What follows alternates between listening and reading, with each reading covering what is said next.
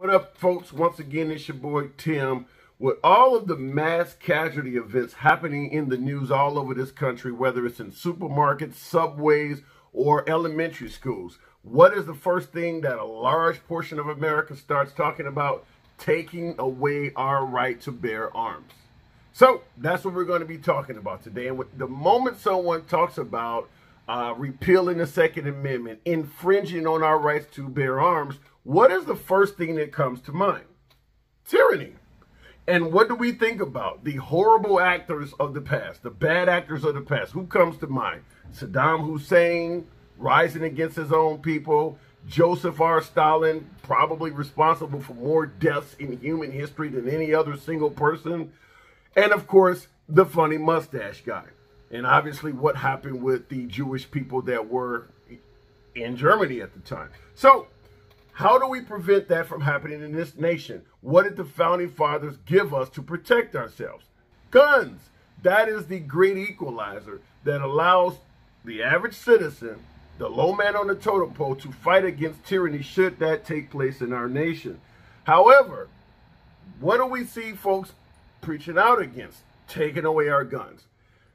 In regards to tyranny, in regards to a invasion on U.S. soil, we have the largest standing army in the United States, and we want to keep it that way.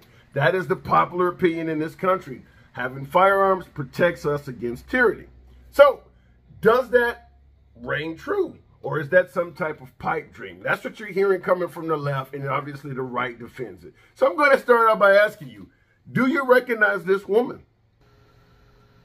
Maybe, maybe not. How about now?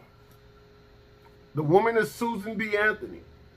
She's known for fighting for the right to vote.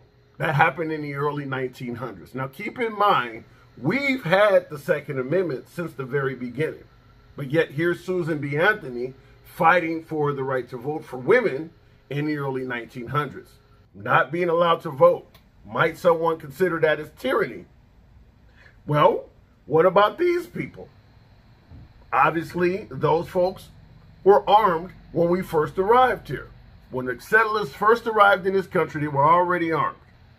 How did that turn out? Did that give them the right to fight against tyranny? How did that turn out?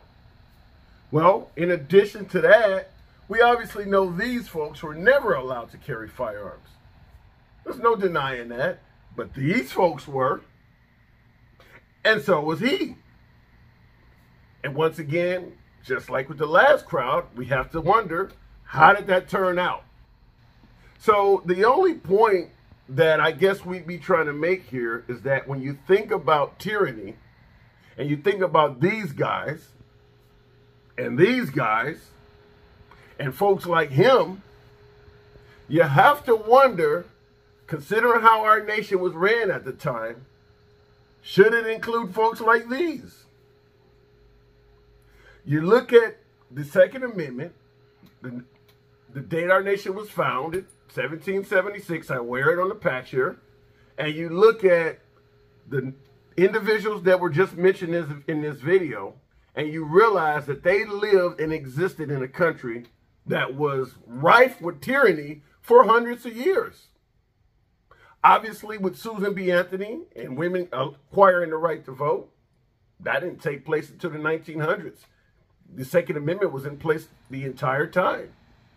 How did women do in terms of fighting against tyranny? It clearly existed while they had Second Amendment rights. Same thing with the Native Americans.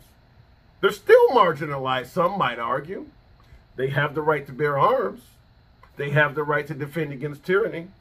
How's that working out for them? And of course, with African Americans and others.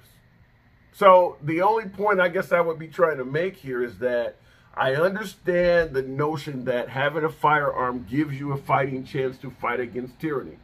But the notion that it cannot happen, that it won't happen, and you would be able to stop it in a country where everyone is allowed to be armed, has been disproven by the country that believes it works.